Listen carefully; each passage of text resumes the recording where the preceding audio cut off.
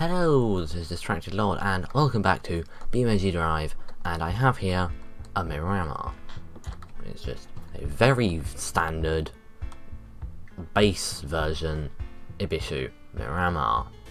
And I also happen to have here a rally track, and this car is at the moment not the best thing to take around a rally track.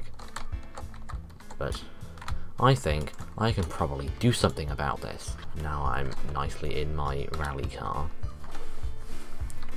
It's not a rally car yet, but it soon will be.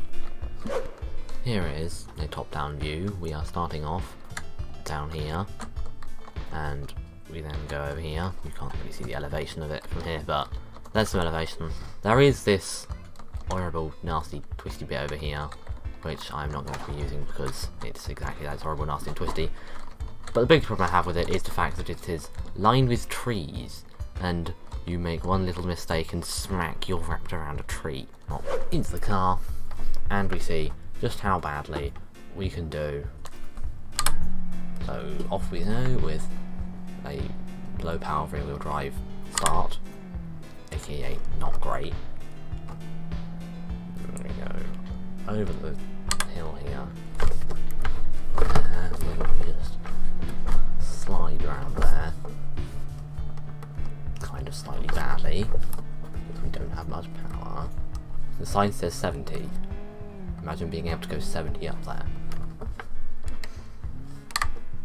I don't have to, I've done it. You can, in higher power cars, you can break stuff going over there by getting airtime and then smashing down on your nose. So that may that may pose a problem for rally version of this car. That really just depends on how good I can make this thing.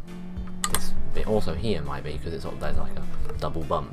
You sort of go down, then it flattens, then it's down again. And if you jump off that, you can then bounce off the second bit, and that then sends you bouncing. And then we have a final corner here, which is nastier than it looks, and I want to make sure I'm definitely on the inside. And then we have this whole bit up here, which we just sort of have to leave it in third and crawl. Is the word I'm going to describe it at, like, slow speed. Don't know what the speed is because I can't read the speedometer on this thing because it's so small. The second gauge is the speedometer. It's very tiny. So there we go. That's a lap in the stock Miramar. And now we must go and make a not stock Miramar.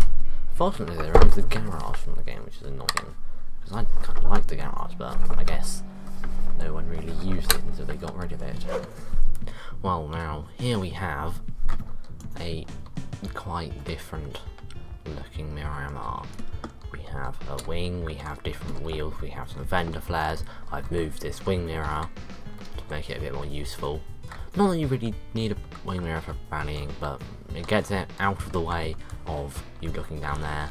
I painted it black and gold, of course, and it is gripple. Got rid of number plates because you don't need those, and the rear bumper because you don't need that either. I kind of think it looks better without a rear bumper. You take the front bumper off and it looks a bit silly, but you don't need a rear bumper. There's also a roll cage, no rear seats, and in the front we have some nice racing seats, and we have the very important shift light. Now it's time to take this one around the track. And go. And the challenge with this is keeping it in a straight line, because it doesn't particularly like doing so. It likes to make its own lines, which is going to be rather wobbly and not straight because it's sliding out. And then we go careful over here, because otherwise we get too many air times, and too many air times is bad. We make sure we stay on track down here, because off to the right there is issues. No, not right, left. there's some nasty bumps on the left, so you have to make sure you actually stay on the track. Doing some nice slidiness around here. That's a few too many slidies. This car is quite happy to be going sideways, basically.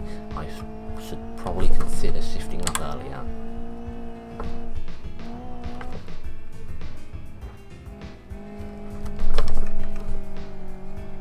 That's how you do that corner. And are we accelerating up the hill? Not entirely. Round the final corner.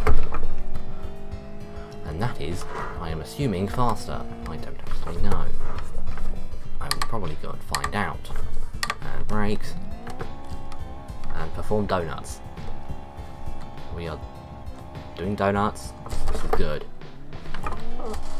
Now I just want to see how well this thing does compared to an actual rally car. Here we have a Sunburst rally car. This is your standard rally car. This one is all-wheel drive. Unfortunately, you can't make the Miramar all-wheel drive, otherwise I so would have done. Because all-wheel drive Miramar seems like a good idea. Rally car being all-wheel drive, I generally think is a smart thing to do. Because I'm not great at driving rear-wheel drive cars. So, flying down here. I have a feeling this is probably also faster. There's probably more power in this, and more grip, and wheel drive, but still. So that's a bit of a bump there. It could have been worse. We also have more gears. We have 6 gears in this, as opposed to 5 in the Speed is not necessarily always good, but as we nearly showed there by having a massive accident, we can go much faster up there. And much more sideways along there. And across the line. But now I must go and actually count the times and see just how long they were. So the stock Miramar did it in 1:39 seconds. My version, this version, the version which is currently firing fire, did it in 1:26, which is 13 seconds better, and the Sunburst did it in 1:14, which is 12 seconds better than mine. So I did better than the stock than the Sunburst did of me, but the Sunburst did win. Not by as much as I thought it might do, which is kind of surprising, kind of not. And let's just do some donuts. Because donuts is a thing that this can do. Thank you for watching. Don't get distracted. Go subscribe now and make sure that notification bell is on. And until next time, goodbye.